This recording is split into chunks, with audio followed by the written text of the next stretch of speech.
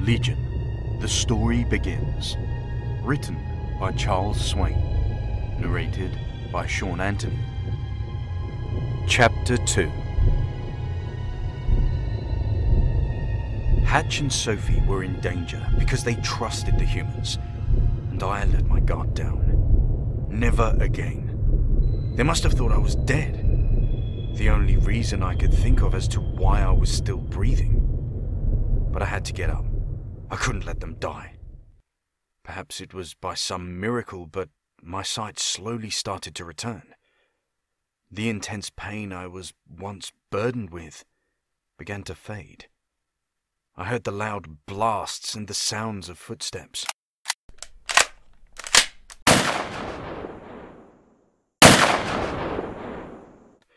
I had little time. Slowly my vision returned, and I noticed no one was there. The hunters must have gave chase to Sophie and Hatch.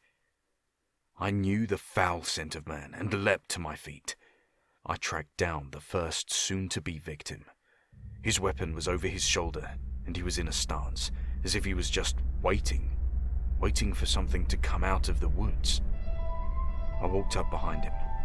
Then I locked my jaws around the weapon. I pried it away from his hands. What? How can this be happening? We killed you! You should be dead! The paralyzed fear in his eyes was satisfying, and so I went for the kill. I lunged for his throat, but he ran. He went back the way he came, to the death box. He was so desperate he thought he could escape by running behind it, but I could see him through the glass. He jumped inside of it. I stayed focused. All of a sudden, the glass cracked, then shattered shortly after. It was made by no weapon. I couldn't have done it. I thought about how much I wanted revenge. My blood boiled, and then suddenly the large metal box was engulfed in flames. It combusted and made a loud noise. The man was on fire. Horrific screams coming from him, almost endless.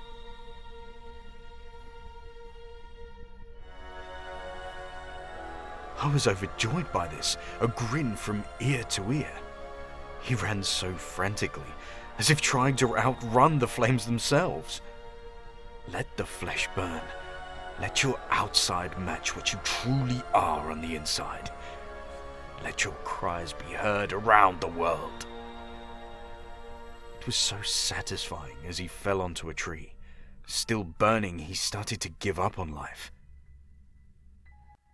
My happiness faded, realizing I still had to make sure my comrades were safe.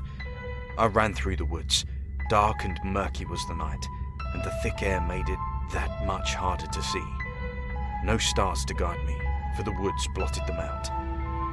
There was Hatch. He was running as a hunter was right behind his tail. Hatch ran into an old, rusty shelter of sorts. From what I could tell, there was yellow grass inside, and the outside was painted red. I had to follow before the hunter got to him, or just take him out like I did the other human. Was that me? I remembered the kind of pain those weapons brought upon me. I wished the human could have a taste of his own medicine. Oddly enough, as I was thinking that, the hunter turned his favorite friend on himself. He pointed it at his head. What are you doing? How the hell are you doing this? Just stop whatever it is you're doing.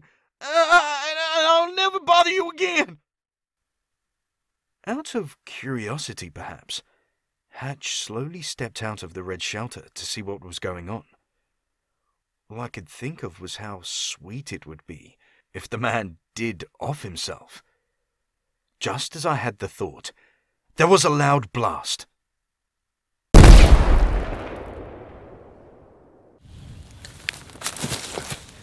The man's head exploded. I could see pieces of bone laying over the grass. I felt a sense of relief, and then happiness overwhelmed me again. What just happened? You were there. You know just as much as I do. Now, come on, Hatch. We have to rescue Sophie. Legion, what did you do to that man? Your eyes clearly aren't working. They must be in even worse shape than Noah's. That man offed himself. Don't you find it a bit odd? He was aiming to kill me a few moments ago. What made him suddenly change his mind and kill himself? What do you know that you aren't telling the rest of the Pact? I don't know a damn thing! You're treading on thin ice. I don't know what goes on inside a man's mind. They're vile creatures. I only know he didn't have the mindset to end his life before you showed up. Then, Noah's voice changed. He gave me a confused stare. How? How are you still alive? You should be dead. You died. I saw you with enough holes to be Swiss cheese. And now look at you.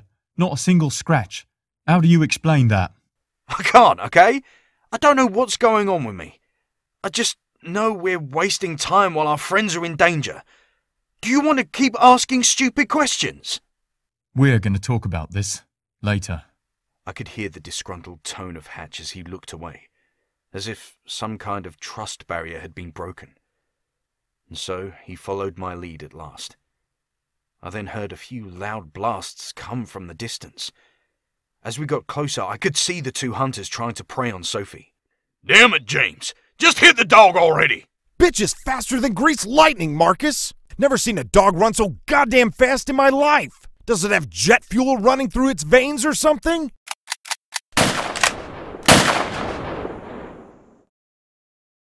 I told you, these aren't ordinary dogs.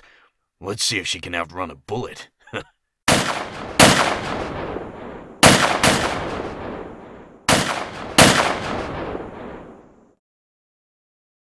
The sky was completely dark, even darker in the thick wood, as I couldn't count on those bright spots of light in the sky to show me the way. The hunters didn't stay to one spot. They kept moving to hone in on their target. But if only they knew who the real targets were.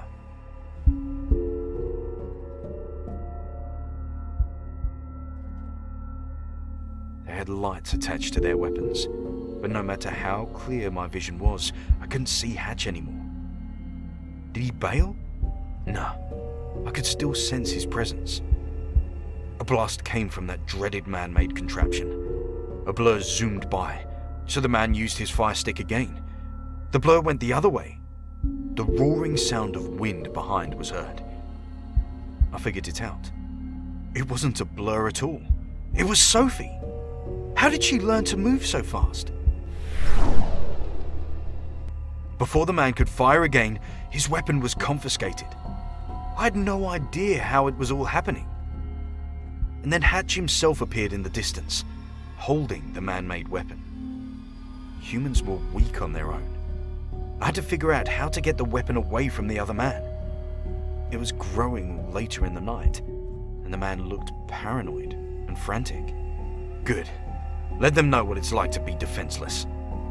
With the weapon now pointed at Hatch, Sophie came by at breakneck speed and took the weapon away. We had the two men cornered. They would feel my bite if they dared to run.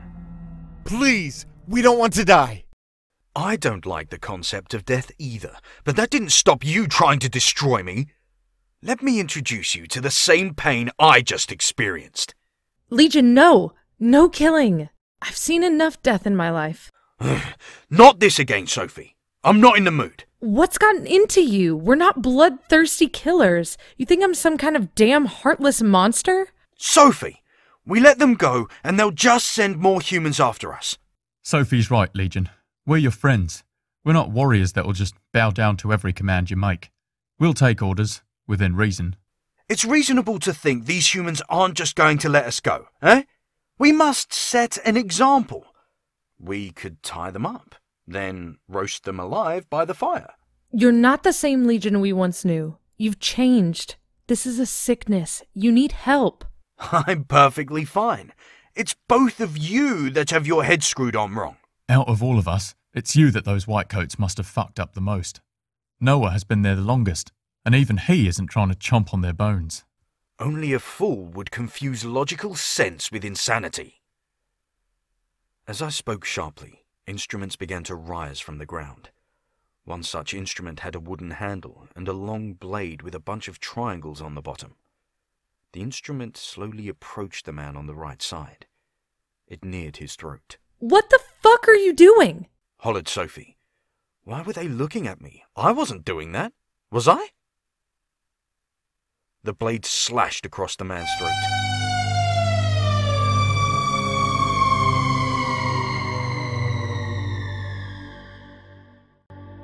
He was holding onto his neck in pain, but it would be all over soon. Cowering on the ground with his eyes wide open, he was stone dead. The only man left tried to plead for his life, as if we would give it to him. His comrades had referred to him as James. Please, run. I love to hunt. Makes the kill more fun that way.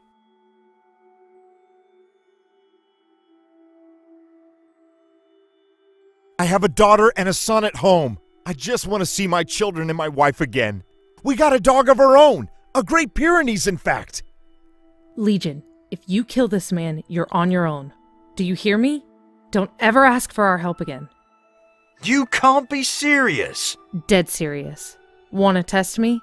The stern and cold tone in Sophie's voice. I knew she meant it this time.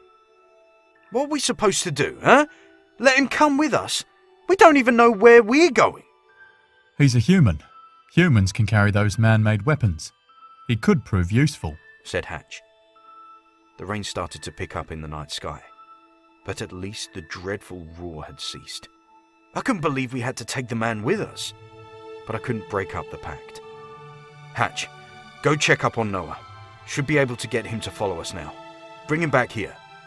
He was reluctant at first, but eventually did what I told him to. I approached the man. James, is it? If you want to see your daughter and son again, you'll do exactly as I say. Just promise me you won't hurt them. I don't have to promise anything. You try and run away, and your children will be dead and buried before you get home. Legion. Yeah, you're right, Sophie. Humans don't deserve such kindness. Guess we'll skip the burial. My eyes locked on the man's. Fear was power. Something Sophie simply didn't understand.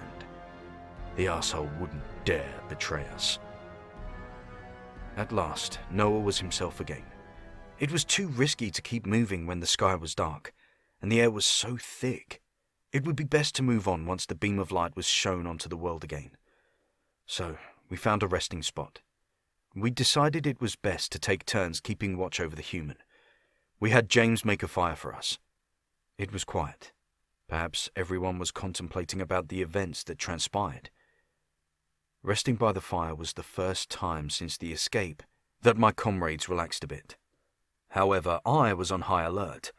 I never allowed myself to let my guard down. Not until all of us were safe. Finally, Noah spoke up. So, I think it's clear that something is going on with us. Whatever happened in that lab is causing us to change. Change how? I dunno, but Sophie is at least 3 times faster than any animal I've ever seen. I wonder if it has anything to do with those lacerations. Hatch then glanced over to Noah. And what about you? Have you noticed anything different about yourself? What do you mean? Exactly what I said. Look, Sophie runs faster than a speed demon.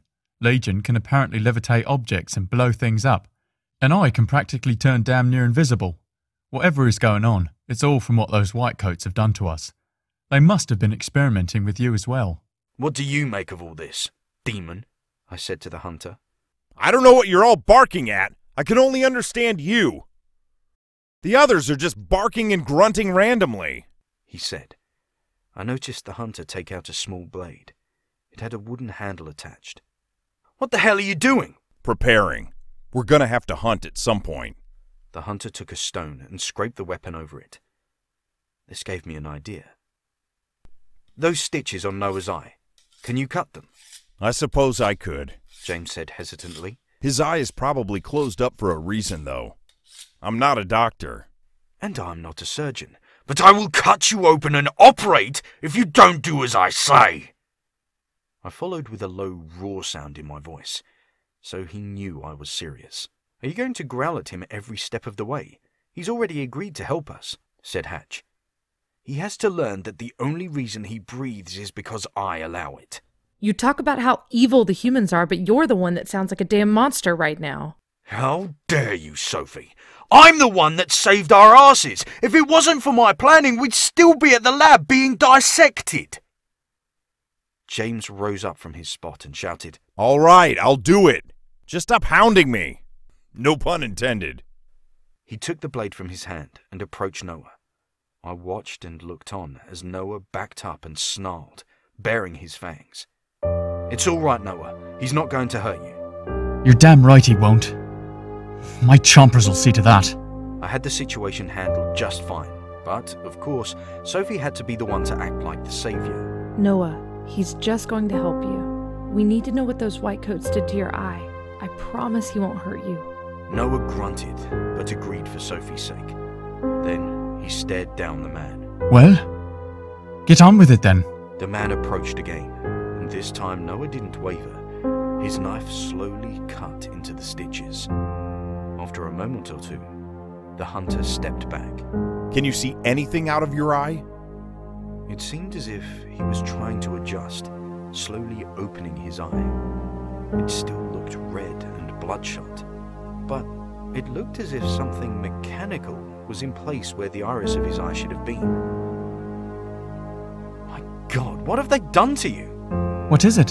The machine inside his eye was moving, a red beam of light in the center of it. The beam seemed to zoom in and expand. I can see you through this eye, but none of you look the same. You come in colours. Colours? I shrugged, looking at James. He says that he can see colours. He can see infrared, most likely. His answer confused me. I never heard of such a thing. What are you going on about? I'm saying he can see people or animals just by reading body heat. It makes them easier to spot in the fog or at night. Anything else? I asked Noah. As he focused his eye, the beam in it turned blue. Now I can see all your insides. More distinctly, your bones. I explained to James what Noah had said, word for word. I think that dog, your friend, is now seeing in X-ray vision. I wasn't familiar with any of these terms. I just knew that Noah was given that curse for a reason, like all of us. Then I heard something disturbing. I turned and it looked like another death machine, but it was hovering in the air. Is the whole fucking military after you or something? That's a chopper! Said James. If you know what it is, then you know how to kill it. You have to take out the person inside. Doubt I'll be of much help. It looks armored. The person inside controls the machine. So, that's how it works. They can control those death machines somehow. What do you suggest we do? Run like hell!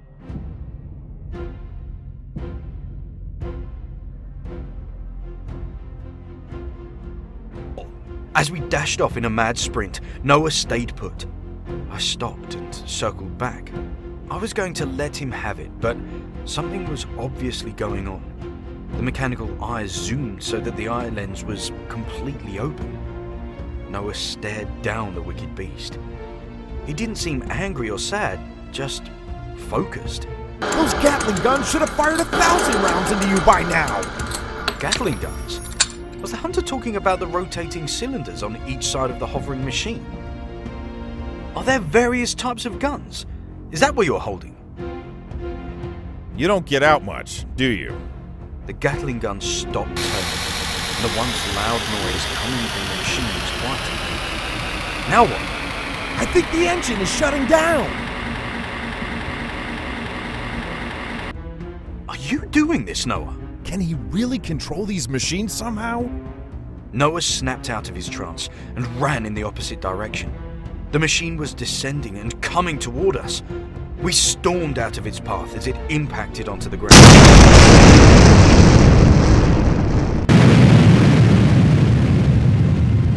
Noah approached his mechanical eye, made some kind of noise, and the top of the machine opened. There was a human inside. It was ironic how humans plead for their own life, but don't hesitate to take it.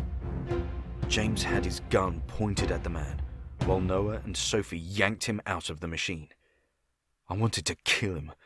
It wasn't safe to let any man live. Well, what do we do now? What? Is this your first time interrogating someone? asked James. With the end of the gun, he smashed it on the man's face. Who do you work for? Why did you try to kill us? There was no answer. It didn't seem like the human was going to give us any answers. Then, James pointed his gun at the man's leg. You have 5 seconds to answer before I blow off your kneecap! Don't fuck with me! That seemed to get the man's attention. Wasn't after you. It was after the damn dogs. Why? Why would you want to know?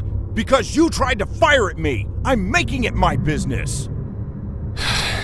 You wouldn't believe me anyways. I just saw a dog with a cybernetic eye take down a chopper, so try me. It's our job to either try and bring the dogs back or to kill them all, with the exception of Legion. Why does the lab want the dogs back so bad? Just let them go. We can't let them go. Millions of dollars have been used to make them the perfect weapon. Weapon for what? The human gave a long pause. James and I silently waited for an answer. I wanted to know. To finally know why I was tortured from the moment I was brought into this world.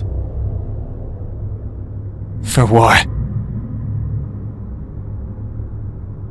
There had to be something more. All of mine and my comrades' suffering summarized into 2 words. For war? James questioned. That's right. No longer will good men have to die in battle. Dogs can be trained. They're loyal. We raise their intelligence, speed, even ability, and suddenly they can be trained into killing machines. One of those mutts already has the comprehension of the human language. Not just English either. James slowly looked at me. What other languages do you know? I haven't a clue. I just want those fuckers to stop following us. Legion, care to share the info? Remember, we can't understand humans like you can. He says we're going to be used for war, to fight their pointless battles for them, to go in their place. Do you see how low on the chain we are to mankind now? No more than slaves to accomplish their goals. My comrades stared at me confused, then coldly turned to the man that tried to kill us. What do we do now, Legion? I slowly looked at James. I want to go back. Are you insane? I took in a long sigh, resting my feet as I had a moment of reflection of the troubles that had weighed us down so far. No. I realize now that they'll never stop hunting us. If I ever want peace or to live freely, I need to go back to the source of my misery. As much as I knew my comrades would despise the idea, I knew it was the only way. I repeated to them what I'd told James. Give me one good reason why you want to go back. Hatch hollered. What do you hope to accomplish? Firstly, I want to know more about what they have done to us. Secondly, I want to ensure we're never pursued again. Sophie stepped in. By doing what exactly? And don't sugarcoat it. What do you plan to do when we get there? Any means necessary. Even lethal force if it comes down to it. Everything has to be violence when it comes to you. It's the only thing humans understand, They can be rational. said Hatch. In a bullseye, I answered right back. You think I'm taking that chance? I told you that I wouldn't jeopardize the pact. You know what we've been through. You all do. Do you think those monsters cared when we were the ones suffering? I'm not going to repeat myself. You know how I feel about this. Sophie replied. God damn it, Sophie! It's not all about you! You've all been with me since the beginning. If my sacrifice meant all your safety, I would risk my life in a heartbeat. No one wants your sacrifice. I've seen enough blood. One more person dies on your command, and I swear. You're not fucking leaving the pact, Sophie. Whoa, calm down, Legion. No one wants to pick a fight. Noah piped up. Maybe we should consider what Legion is talking about. First, we need to discuss what to do about the man in the flying machine. Hatch suggested. He's a threat to us. We need to eliminate that threat. You will do no such thing. Where is your pride? You should be siding with your fellow canine. Where are your morals? I hate to ask, but why can't he just come with us? We can keep him in line. And it would be great having someone with us that knows about the operations in the lab, said Noah. The more humans we have to watch out for, the more danger we're in. There's no nice way to say this, so I'm just going to give it to you straight.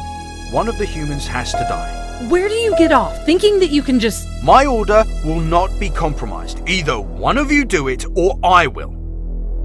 I had enough of the endless debate. I drowned out what everyone was saying. I wanted to see what the extent of my power was. I focused my attention on what James referred to as the chopper. Suddenly, the 4 blades on top broke away from the rest of the machine. My gosh, Legion. Did you just do that? Asked Hatch. I didn't answer.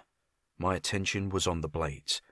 I had them spin, slowly at first, in a similar motion as it had done when it was attached to the machine.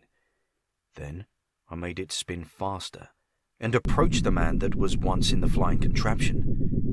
He hadn't moved and seemed paralyzed with fear. What the fuck is this madness? Cried the hunter. I agreed to help you until now.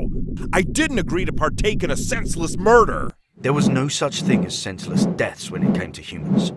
The spiral blades drew nearer, and the man finally took a step back. Then another.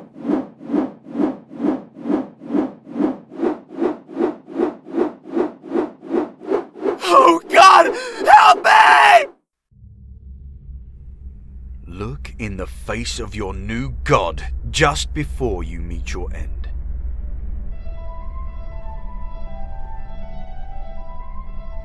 Screams of horror emerged as he backed himself into a tree. The blade started to cut into his skull. I heard a shot from James's gun. The propeller must have ricocheted the blast. I didn't care. I was going to deal with James later. Crimson streams of red poured out of the pathetic human. An elevated sense of happiness came from me. I couldn't help myself. The blade chipped away at his bone, tearing into his demon organs. I could almost taste the blood and smell the stench of iron. I loved watching the red water cover the tree behind. One last horrific and desperate scream coming from the human before I ended his life. He was long gone before the weapon finished cutting him in half. Now, there was one less demon in the world.